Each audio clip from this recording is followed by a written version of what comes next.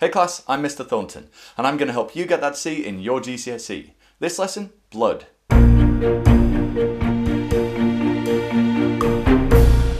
This topic was suggested by Henry William Smith. Thanks, Henry. If there's a topic you'd like me to cover, then just leave a comment below.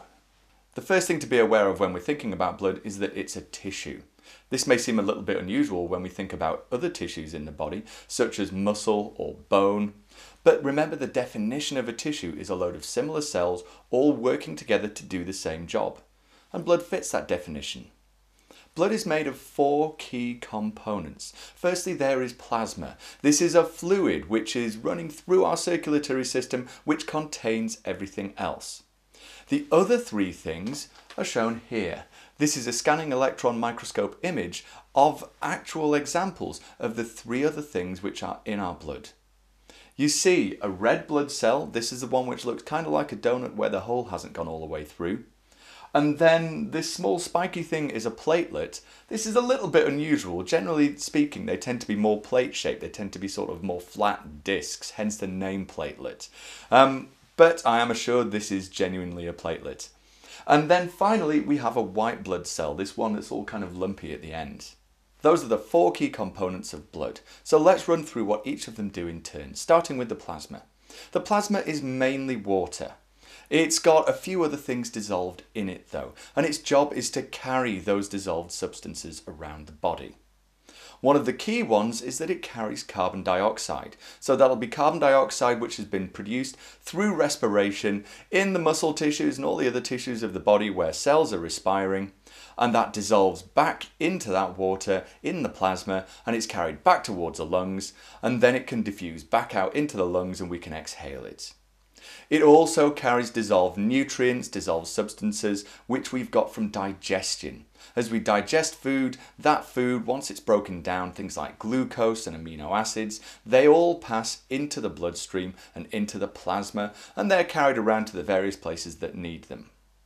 The final thing which the blood is carrying in the plasma is urea, which has been produced by the liver and is being passed to the kidneys so that we can then excrete it. So 3 things which are carried in the plasma, remember it's just that watery fluid, and the 3 things which it's carrying are carbon dioxide, substances from digestion, and urea from the liver heading towards the kidneys. Next, red blood cells. And these are unusual cells because they don't actually contain a nucleus. That's because they've just got one job, and that is to carry oxygen around the body. They contain a substance called hemoglobin, which gives them their distinctive red colour and gives your blood its distinctive red colour. And as they get towards the lungs, that hemoglobin combines with oxygen, which is diffused into the bloodstream, to form oxyhaemoglobin. That oxyhaemoglobin is then carried around the circulatory system to the various organs which need it, muscles and your brain, all the different organs like that. And as those organs use it, they separate out the oxygen from the hemoglobin, and so the oxyhaemoglobin becomes oxygen and hemoglobin again.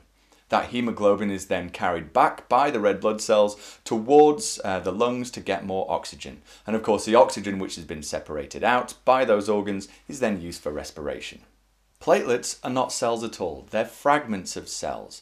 They're normally the remains of dead cells which have broken down.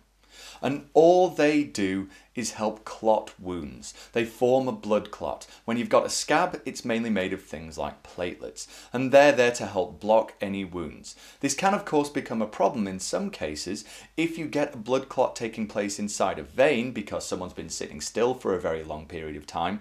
Then that can cause all sorts of problems like deep vein thrombosis. But all that you really need to know about those platelets is that they cause blood clots, and they're not full cells, they're just parts of cells. Finally, white blood cells. I'll discuss their role in more detail when I cover the immune system. For now, all you need to be aware of is that they are part of the immune system and they help fight infections from microorganisms. Finally, I just want to quickly dispel a myth, and that is the idea that deoxygenated blood is blue. It's not. It's often represented that way on diagrams just to make it easier to track which bits are the oxygenated blood and which bits are the deoxygenated blood, and when I talk about the circulatory system, you'll see an example of these diagrams. But really, deoxygenated blood is this colour. This is blood from blood donors which has been taken from a vein And you can see that although it's darker than we'd expect blood to be, it's not actually blue at all. It's a darker red, a slightly darker red, but it's certainly not blue. So, next time someone tells you that deoxygenated blood is blue, you'll be able to correct them. I hope that video really helps you. If you want to check how well you understood, then try the Snapquiz. The link is right here, and it'll also be in the description, along with all the other links for this video. If you want to check out my other videos, then click right here. If you want to download the free app I've made to help you with your revision, then you can click right here. If you want to subscribe to my channel, then you can click right here. Don't forget to leave likes, and if you go to the comments, you can give me feedback and let me know which topics you'd like me to cover next. Good luck in your GCSEs everyone, and thanks very much for watching.